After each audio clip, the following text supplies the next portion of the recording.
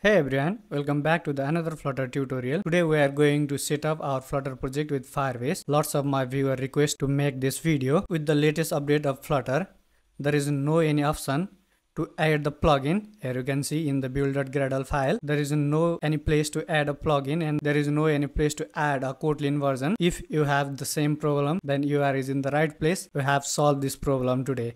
Let's start. First, we have set up our Flutter project with Firebase. Here you can see I have just created a new project. This is the brand new Flutter project. You can continue with your existing project as well. Go to the console.firebase.google.com and create a new project and give the name.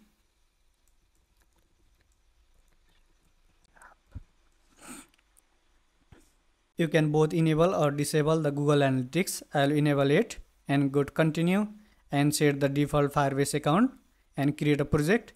Wait until it.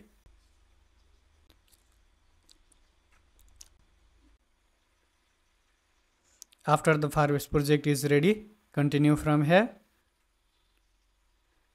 Firebase provide us here Flutter to direct setup in our all the device by using the CLI. I have already created a video for this. You can watch in my channel. For now, we are doing it manually. First, we have connected in Android. Select the Android. Here we need a Android package name. For the Android package name, go to the Android app build.gradle. Here you can see application ID. Copy this ID from here and paste it here.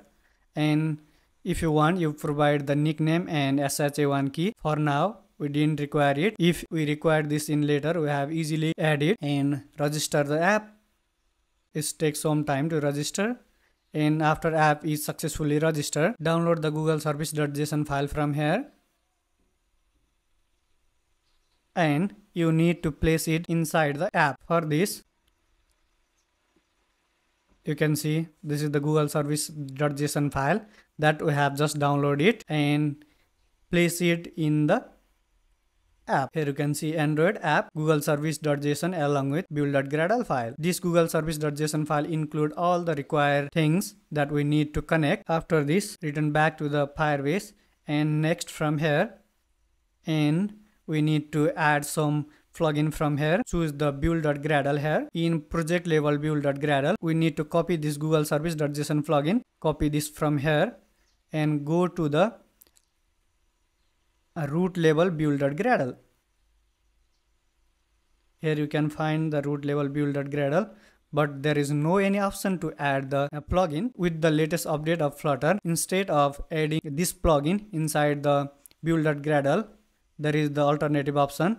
Go to the setting.gradle file. Here you can find plugin section and just paste it here, and keep in mind just follow the all steps. We have also required the latest version of Kotlin.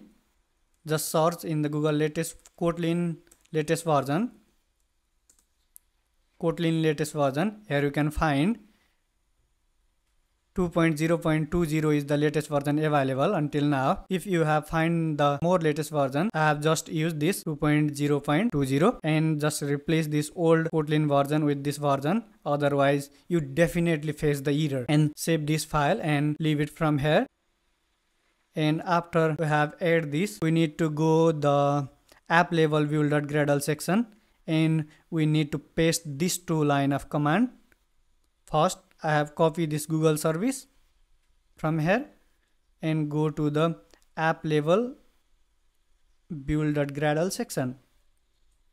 Here you can find, you just need to paste it below the Kotlin Android Kotlin version and Android application. Read this. The Flutter Gradle plugin must be applied after the Android and Kotlin Gradle plugins. com.android.application. The Android application ID is already here. You don't need to add, and the latest version of Flutter already detect the dependency. You didn't need to add this dependency. Just next it from here and continue from here. After this, your Android app is ready. Just save it from here and go to the main.dart section and add the Firebase core plugin. Add the Firebase core plugin in your pubspec.yml. Here you can see we have successfully added this package. After this, we need to make our function async and we need to initialize the Firebase. For this, wz flutter binding dot ensure initialize, and we need to define the await keyword here and the Firebase dot initialize app. You just need to do this. After this, your Android app is ready. I'll kill this app from here and I'll reinstall this app. Start debugging. Let's hope everything is correct. Terminal, new terminal, and debug console. Our app is on the way to build. Our app is built, but it only show the Flutter logo and our app is not open. I have find the reason behind that. Everyone not face this error. If you have faced this error, again go to the setting.gradle file and change this Google service.json version 4.4.2 into 4.3.13.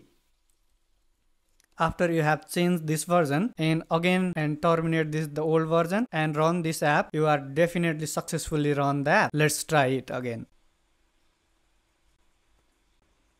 Congratulations, you have successfully set up your Flutter project with Firebase without any error. Here you can see our app is successfully run without any error. If you have followed every steps, then you didn't face any error. We have successfully added on Android. Now we have tried the same process in iOS as well. For iOS setup, it is quite easy as compared to Android setup. First, we have go to the Firebase and add app, and we have choose the iOS. Here we need to provide a app bundle identifier. For this, go to the iOS section and open in Xcode. Click on open in Xcode. It takes some time to open if you have not already opened it. And here is the runner section, and here you can see bundle identifier. Copy this bundle identifier from here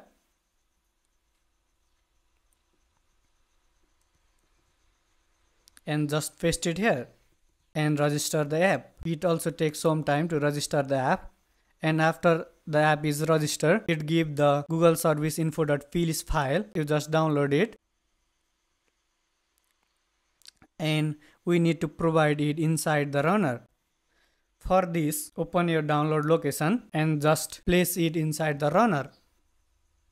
And you didn't need to do anything, just finish it from here and go to next, and we have again next. Here choose the Swift option and we need to import this Firebase core. Copy it from here and go to the app delegates and just add it before the UI kit. And another thing we need to add is Firebase app.configure. Copy it from here and just paste it below this line and save it from here and close the Xcode. And the last thing we need to change in the iOS setup is go to the iOS section. Here is the port file. We need to update the latest iOS version. Firebase core require the at least 13 minimum iOS version, and save it from here and close this. Let's hope and run our iOS app.